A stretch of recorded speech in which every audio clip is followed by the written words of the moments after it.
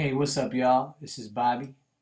I'm in Cubase 8.0, and I'm going to show you how to actually change stereo files into mono files.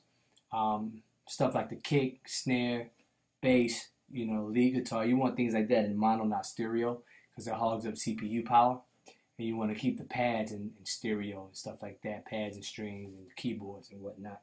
But basically what you do is you highlight the tracks that you want to turn into mono from stereo.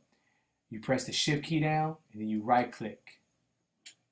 You come all the way down here and we're looking for audio. And you want to go over to audio and you want to go find, select it, and pull.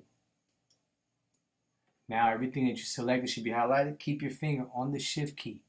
Keep it on the shift key, and you want to right click on any dark one. And you want to come over to convert files.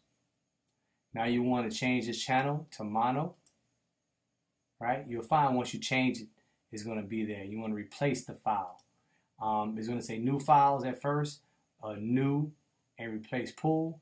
I would just replace the file, so it's going to change those immediately. Watch this. Press OK, and it says you cannot undo this. That's fine. Proceed. Boom. As you can see, close down the pull, and all those tracks have been turned into mono tracks. Let's play one of them to make sure it's okay. Yep, it's my kick. I got it. All right.